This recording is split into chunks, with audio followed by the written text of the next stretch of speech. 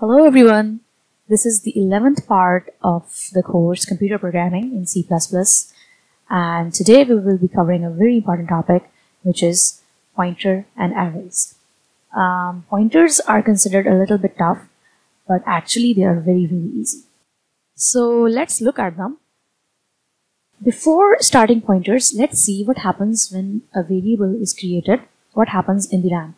So let's say this is our RAM, and let's say we created a variable with the data type integer. So we declared a variable int x. Now what happened in the RAM is a place to the variable x was allocated. So you can say a box was allocated to this variable x in the RAM. Now, let's say I initialize this variable x as some value, let's say it's 10.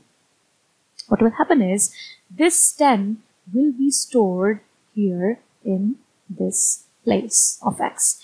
And also, this place of x in RAM, or this location in RAM, definitely always have some address, some value with which we can refer it to. So let's say the address of this variable is, let's say it's 1010. Let's, for simplicity, let's take this number for no reason.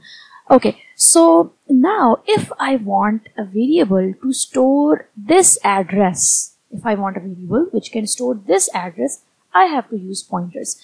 So pointers are nothing else. They are just a variable which can store the address of another variable. So pointers are variables which can store the address of another variable. So if I want to store the address of x, variable, I will have to make a pointer. Now to declare a pointer, what we do is we use static. So that's the syntax. What we do is I will write int static. Let's say we call this pointer p. We call this variable p. This is just a variable. So this is how I declare it. To make a pointer, we write the data type of pointer, the name of pointer, and static along with it. And to initialize it, what I want is I want the address of x to be stored in p. So how will I initialize it? I will write p is equals to, and then I will use the address operator, which is and, ampersand. And is the address operator. I will write and then x. So this tells that whatever the address of x is, that will be stored in p. Also, let's see, when I wrote this line int p, what happened? A variable also, p is a variable, so a variable was allocated some memory in the RAM. This is that location, and now this time this location is for p. And what will happen is when I wrote this line p equals to address of x, when I wrote this line, this 1010, which was the address of x, was stored in p at that moment.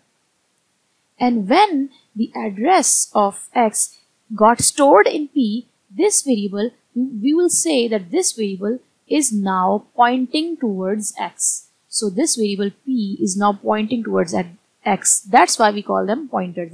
That's why we say pointers, because they point to another variable. They point to another location in the memory. That's why. Okay, one more thing, a very important thing. If I want the variable p, the pointer p, to store the address of the variable x, the data type of both these variables must be same.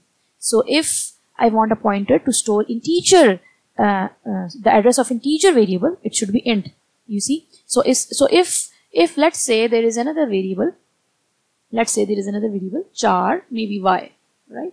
And I want a pointer, let's say we call this pointer q, and I want it to store the address of y. So the data type of this pointer must be char. The data type must be same. This is very important, that it must be char, right? And then I can write easily q is equals to address of y. Now let's look at this whole thing more formally. So let's see.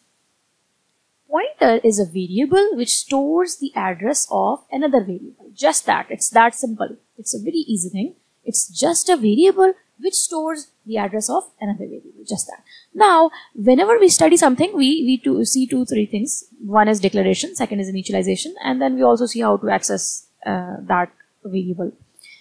Anyway, so to declare the pointer, we saw that too before, but let's see that again. First of all, we write the data type and then the name of the pointer along with the static. So the example is this: int static p. This is a pointer. This is the declaration of a pointer. To initialize, we write the name of the pointer variable and then equals to and then address operator and ampersand. We write that and then the name of the variable whose address we want to be stored in this pointer. So the example is p equals to address of x. Now, if I see out, I simply see out p here,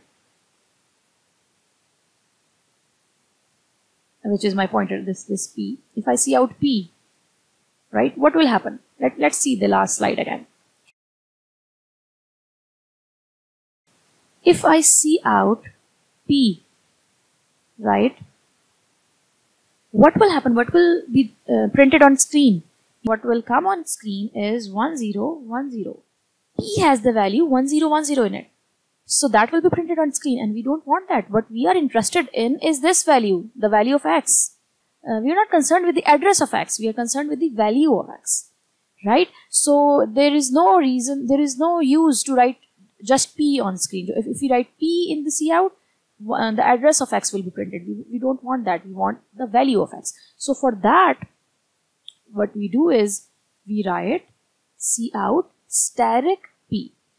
Now what will happen is whatever is present at the location p is pointing to, that will be printed. So whatever location p is pointed to, the value of that will be printed. Right? Now let's see this.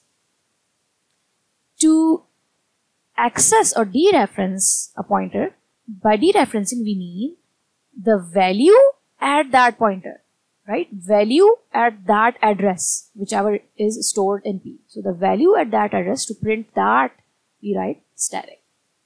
And there is a very interesting tip to remember this. Static actually means value add. So just a tip to remember, think of static as value add. So static p means value at p. So not the address which is stored in p, but the value at that address which is stored in p.